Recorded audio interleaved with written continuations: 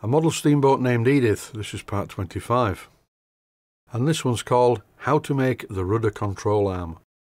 The rudder control arm speaks for itself. It's an arm that controls the position of the rudder. I'm going to make a completely different system, so the entire assembly will look a lot neater. Originally, I presumed that this shaft was 3/16 of an inch in diameter, but it's not. It's 4.8 millimeters. I bought these digital calipers recently, and they came from the centre aisle of a local supermarket, and they're quite good, very well made. I'm so used to using micrometers, I could never really get my head round how thin the jaws are on these calipers, and if you don't hold them at 90 degrees to the work, you may get a false reading. I have two choices with this control arm, the first one being to fabricate it, and the second one, which I'm going to use, cut it out of a solid block of brass. The finished size of this control arm will be exactly the same size as the arm that's fitted to the servo, and the piece of brass is exactly 1.5 inches in diameter. And without further ado, it's straight into the machining. I'm going to turn down the front part of this piece of brass bar down to about 5/8 of an inch in diameter. The finished diameter will be 1/2 inch.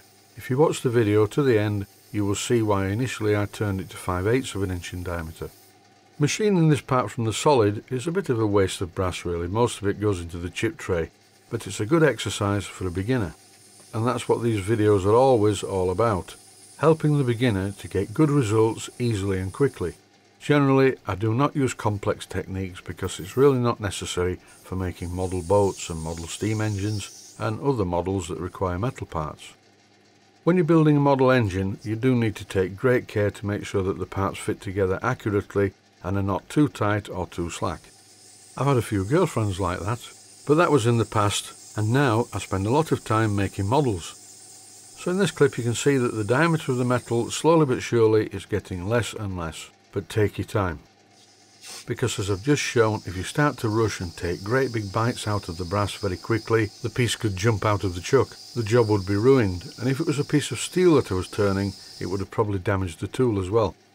I don't know why it should be, but bringing the tool backwards like this is a really satisfying experience. I definitely think I need to get out more, or probably just take more tablets.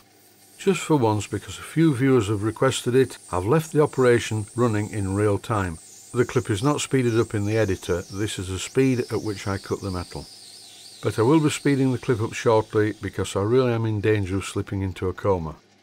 And this is the final cut, which is ironic as I'm editing in a program called Final Cut Pro.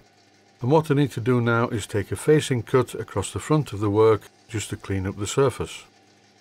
And finally it's done. So it's now time to drill a hole in the centre. First of all with a centre drill because I want this to be accurate. And because the centre drill is such a short stubby thing, it doesn't wander about, it makes an accurate hole in the centre of the work. I always use imperial measurements and imperial tools. For a couple of reasons. I was taught in imperial at school, and also I have plenty of imperial tooling that I've collected over the years because I is well old in it.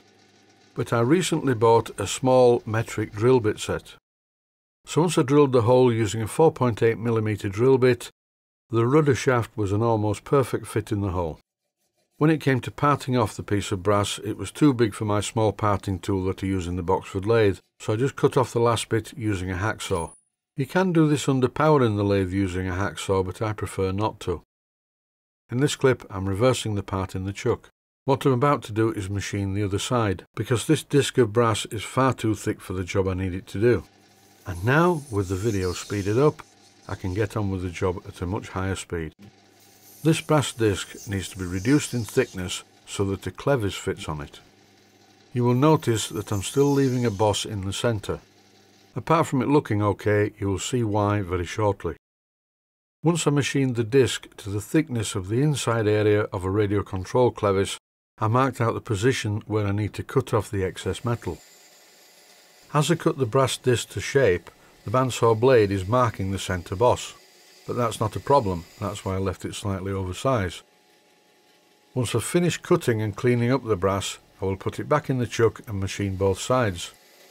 So the centre bosses at each side of the arms will be perfect. And that's also why I machined a register on the top of the component so I could reverse it in the chuck to machine the boss to the same diameter at the other side. Apart from a bit more polishing, the part is completed. Here you see the principle. This is a standard metal radio control clevis and it fits the hole perfectly. And now over to the drilling machine. With the part securely clamped in the machine vise, I'm using a centre drill to drill the hole for the grub screw. Then I changed the centre drill for a twist drill, which is tapping size for 6BA. I then threaded the hole and fitted a pinch bolt. This is a before and after shot. On the right hand side is the original control arm.